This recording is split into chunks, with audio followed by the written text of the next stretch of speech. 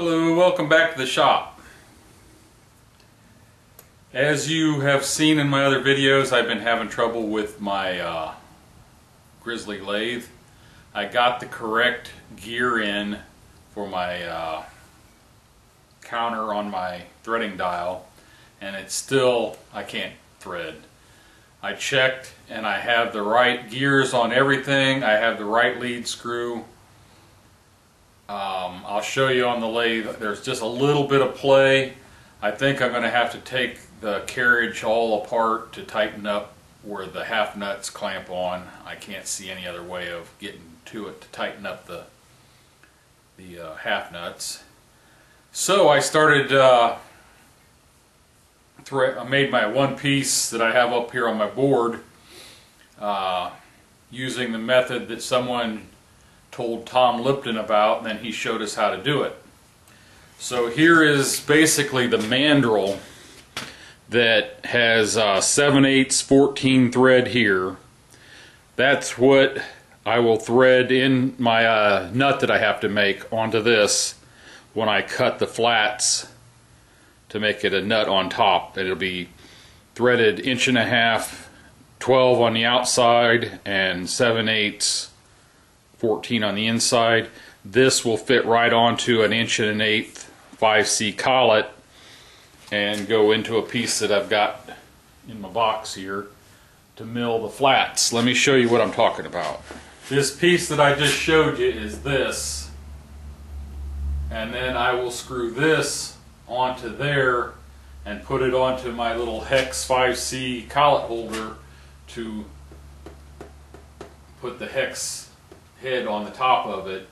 But right now I'm going to take you over to the lathe and we'll thread this 1.5" 12 on the outside. Then I'll have to drill it and tap the inside.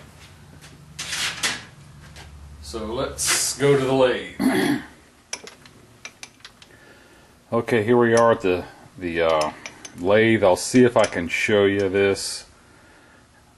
I just don't get it. Right there's the one on that little line in the middle, and I got it locked in. But now watch, I can move the carriage that much with the hand wheel here. So there is a little slop. I think I need to adjust the half nuts. But if I unlock it and go to the 3, see, it won't lock in on that. It'll lock in there and there.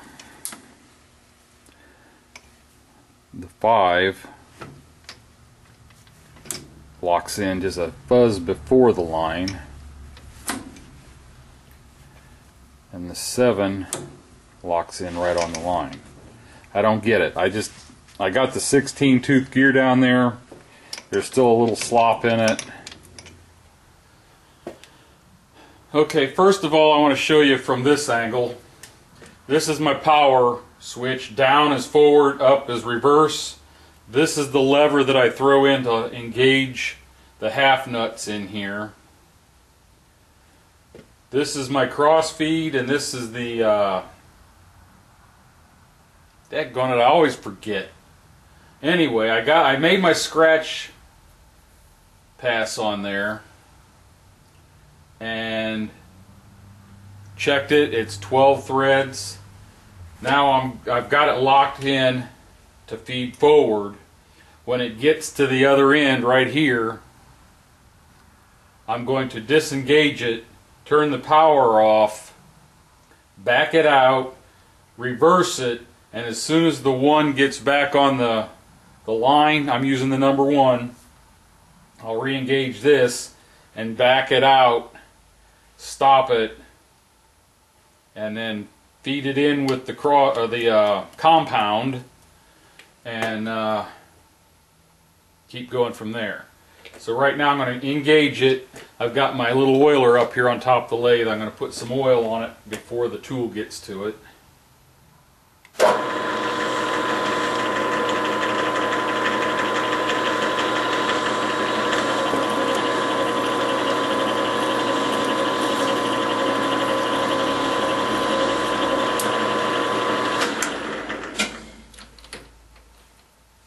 I'm not going to do a whole lot of talking while I'm doing this because I'm not real good at it. And I'll screw something up. See right there, I missed.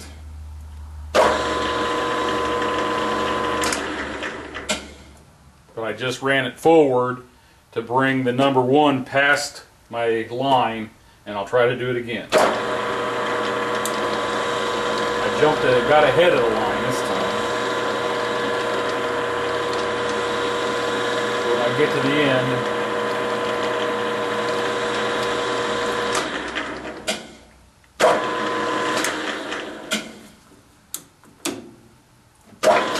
there we go. Now I'll come back in.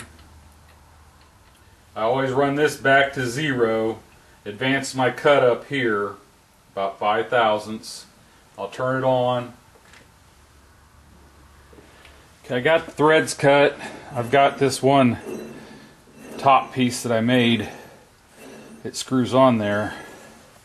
But this in here also, the tap went in a little crooked.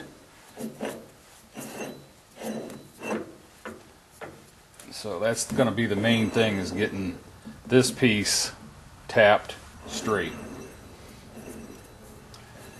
So now the next step is to drill and tap the inside of this future nut.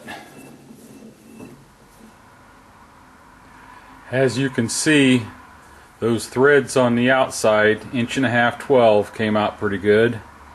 I've got it drilled to 13/16 so I can tap the inside 7/8 14. So let me get that done. Then I'm going to cut it off here, probably about a 1/2 inch in here, and then I'll put it back on the mandrel, put the mandrel in here, and do my best to shape the top side of that the way I want and get it trued up, and then put it on my mill and mill the flats. Here's the next operation. Well, got that on there pretty tight.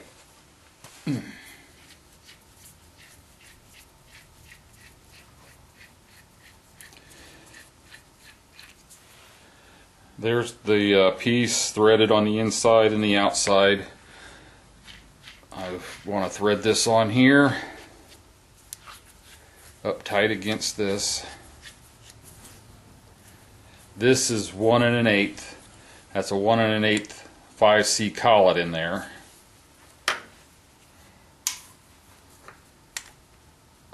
I know it'll fit. Arrgh.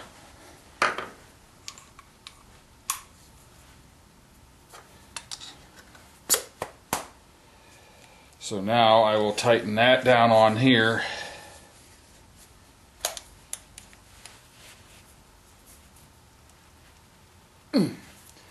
So that'll hold that as long as I can get it tight enough. Now, open up my vise.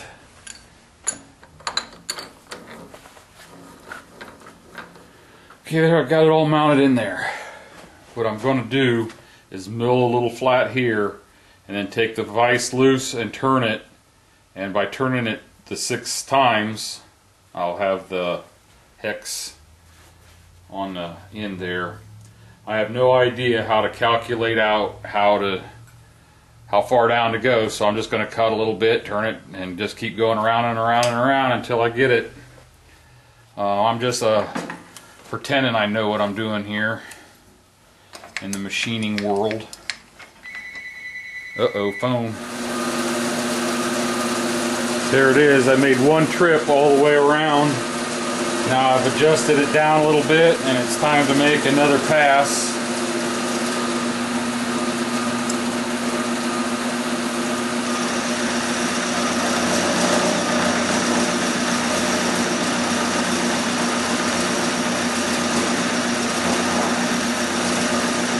Seems to be cutting real nice.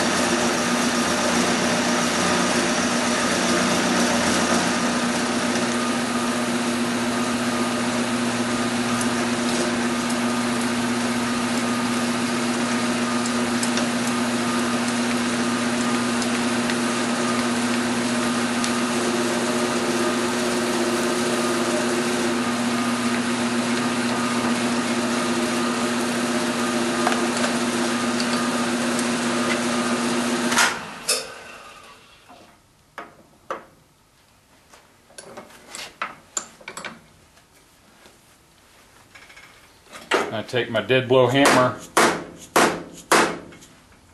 make sure it's down tight.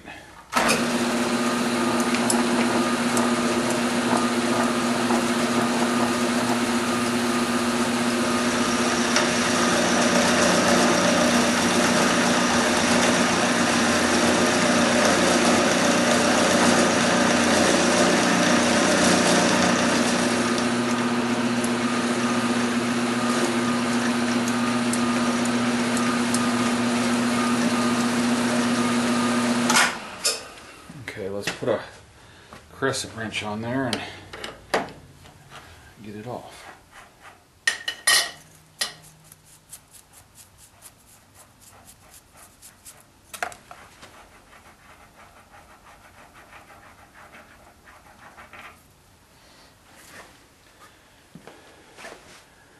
Still needs a little deburring and chamfering around those edges.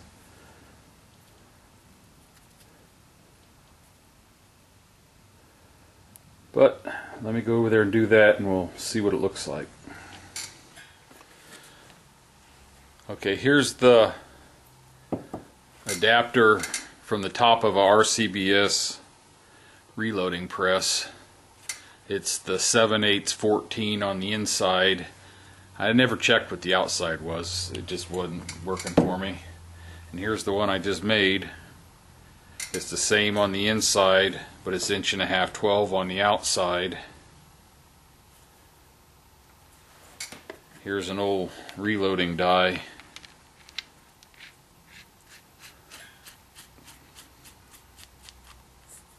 Screws right in there and has a nice snug fit all the way around. So I got my bore in the top all true. Oops, that's good on the die. Let's turn around here and screw it onto the top of my press. There's the press. There's my adapter. Screws right in there, but I don't know if you can see it. It's tight right here, and there's a gap on this side from where I got that tapped crooked. So the next step is going to be making another top. That's a lot of work.